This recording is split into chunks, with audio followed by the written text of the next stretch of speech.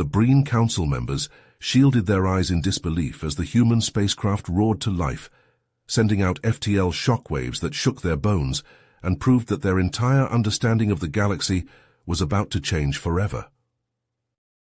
"Humanity, fuck yeah! The Prometheus engages FTL in 3, 2, 1! Will Carter exclaimed from his captain's chair at the pilot controls of the sleek, powerful Prometheus. The council chamber fell silent as holographic maps flickered wildly from the shockwaves. The tall, slender council leader, Niran, rose from her seat. "You must intercept the Crack's doomsday weapon, Captain Carter. Our worlds and our lives are in your hands now. Succeed and both our races may live. Fail and 10 billion Breen die, with humanity blamed and hunted to extinction for their hubris in believing an impossible technology could save us." Will shook his head as he pulled down his visor, preparing for the first-ever jump to FTL. "You're right that we're the only ones who can do this, and we won't fail. It's what we humans do, make the impossible possible. Hold on to your asses."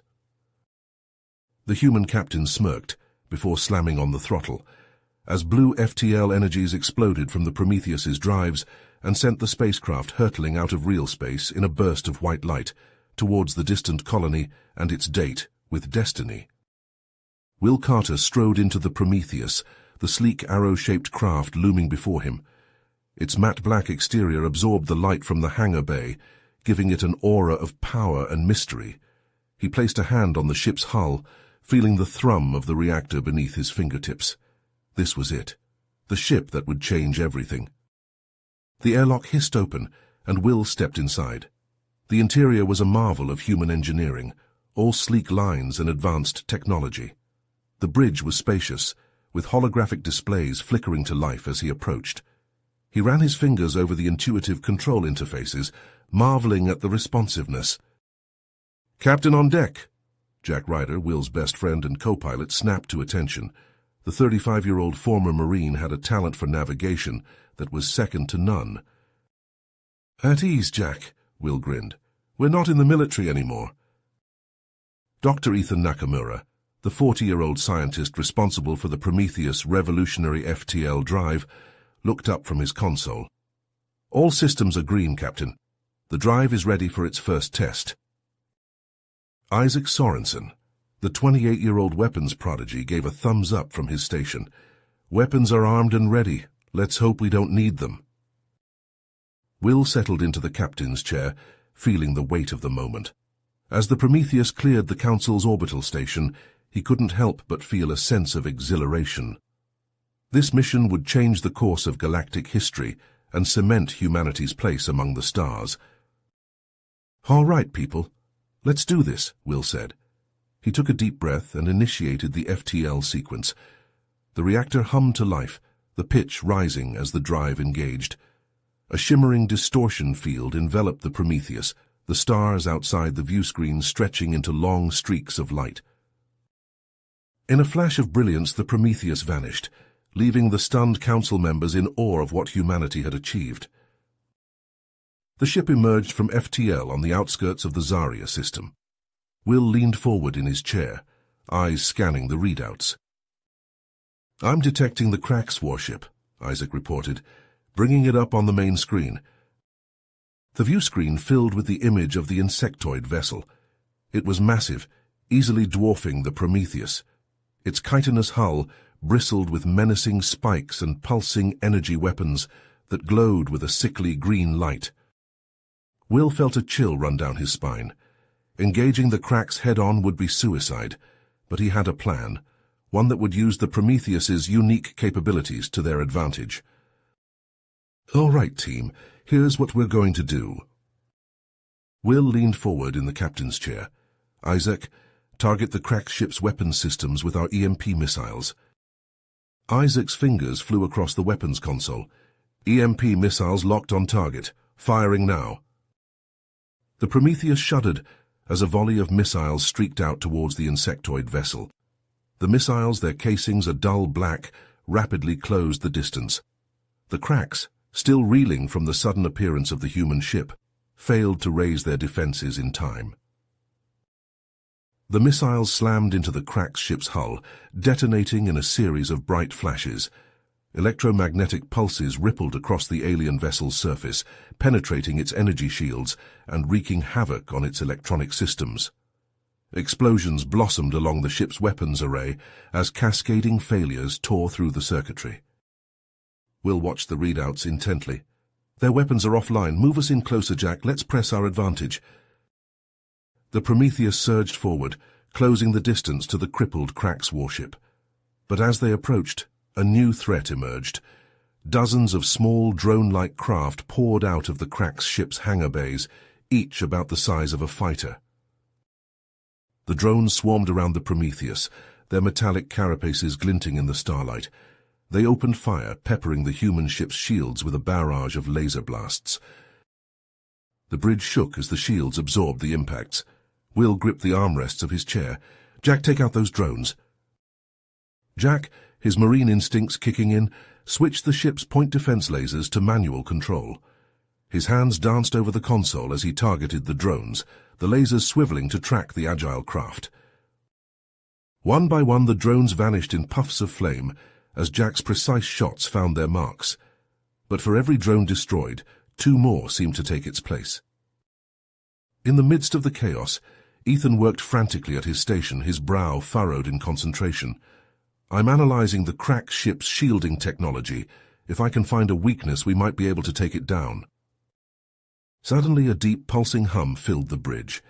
On the view screen, the Krax ship's main cannon, a massive particle beam weapon, began to glow with an eerie purple light. Will's eyes widened. They've got their weapons back online. That thing will tear us apart if it fires. He knew they had only moments to act. With a grim set to his jaw, Will made a split-second decision. We're taking the fight to them. Prepare for close-quarters combat. Will slammed his fist on the armrest. Ethan, get us out of here now. Prepare for emergency FTL jump. Ethan's fingers raced across the console, plotting the coordinates. Jump calculated. Engaging FTL drive in 3, 2, 1. The Prometheus leaped forward, the stars streaking past the view screen. A blinding flash filled the bridge as the Krax particle beam sliced through the space they'd just occupied. Emerging from FTL, Ethan shouted. We're directly above the Krax ship. The enemy vessel filled the view screen, its pitted hull looming before them. Will gripped the controls. Isaac, fire the railgun! Target their bridge! Isaac grinned as he slammed the firing controls. The Prometheus shuddered as the railgun discharged, launching a stream of hypervelocity rounds. The projectiles tore through the Krax's weakened shields, burrowing deep into the hull. Explosions blossomed across the insectoid ship's surface. As the Krax vessel reeled, Will spotted a glowing breach in its armor near the main reactor. There, Isaac launched the quantum torpedoes into that opening. A volley of shimmering projectiles leaped from the Prometheus launch tubes. The torpedoes phased through the Krax's hull, detonating deep within the ship. Brilliant explosions chained through the vessel, tearing it apart from the inside. Debris spun away into the void. Will let out a triumphant whoop, but his celebration was cut short by a blaring alarm. Multiple contacts, Jack yelled. A whole Krax fleet just dropped out of FTL. They're surrounding us. The view screen filled with the menacing silhouettes of Krax warships, their weapons glowing with deadly intent. Will felt a cold knot form in his gut. The Prometheus was powerful, but against an entire fleet. Orders, Captain, Isaac asked, his face grim. Will stared at the enemy armada, his mind racing. Fighting was suicide, but they had to warn the Council of the threat. If the Krax reached the colony before the Prometheus could... He shook his head, pushing aside the dire thoughts. They needed a plan, and fast. The fate of billions hung in the balance. With the Krax fleet closing in, Will knew their options were limited. But he refused to give up. There had to be a way out, a way to complete their mission. He just needed to find it before it was too late. The Krax fleet closed in on the beleaguered Prometheus from all sides, their weapons charging with an ominous hum. Will's steely gaze swept across the flickering tactical displays, the odds stacked against them flashing in angry red. He turned to Ethan, his voice steady. We have one chance. Overload the FTL drive. Create a gravitational distortion strong enough to pull these bastards in. Ethan's eyes widened. Will, that'll destroy the Prometheus too. We'll be killed. It's the only way, Will shot back. If we don't stop them here, they'll reach Zaria Prime. Billions will die. This is bigger than us. Ethan hesitated, the weight of the decision bearing down on him. Then, with a grim nod, he turned to his console. His fingers raced across the interface, rerouting power from every system. The ship shuddered as the reactor surged, pushed beyond its limits. Will opened a comm channel to the Council. Niran's holographic form flickered to life, her eyes wide with concern. Captain Carter, what's happening? Counselor, we're taking the Cracks fleet out, but it means sacrificing the Prometheus. Will's voice was thick with emotion. I want you to know, it's been an honor serving the Council. Remember what we did here. Niran's face crumpled, tears welling in her eyes. Your bravery will never be forgotten, Captain. You've saved us all. The gravitational distortion grew, a swirling vortex of energy that tugged at the fabric of space. The Cracks ships, caught in its inexorable pull, strained to escape.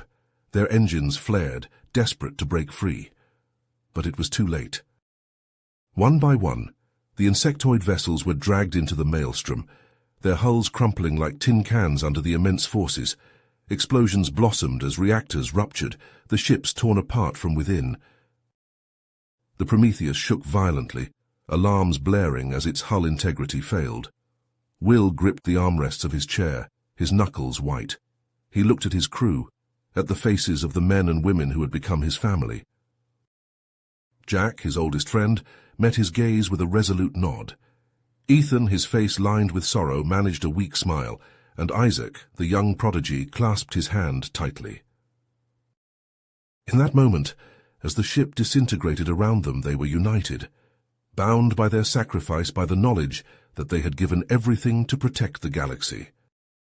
The singularity collapsed, the distortion folding in on itself with a blinding flash, and then silence. An eerie calm settled over the battlefield, the once mighty Cracks fleet reduced to drifting debris. On the Council station, Niran wept openly, her heart heavy with the loss of the human heroes. Around her, the other councillors bowed their heads in solemn respect. In the days that followed, the story of the Prometheus spread like wildfire. Will Carter and his crew became legends, their names whispered with reverence in every corner of the galaxy. The Cracks, their fleet shattered and their weapon destroyed, retreated to the shadows. Their dreams of conquest lay in ruins, crushed by the selfless actions of a few brave humans. And though the galaxy mourned the loss of its greatest champions, their sacrifice was not in vain. They had bought peace with their lives, a peace that would endure for generations. The galaxy would never forget the crew of the Prometheus. Their legacy, forged in the crucible of war, would live on forever, a testament to the indomitable spirit of humanity and the lengths they would go to protect the innocent. You have reached the end of the story. If you enjoyed this story and want to support us, please leave a like and subscribe to our channel, and for every comment that says 88, I will heart every single one of them. Thank you for your time.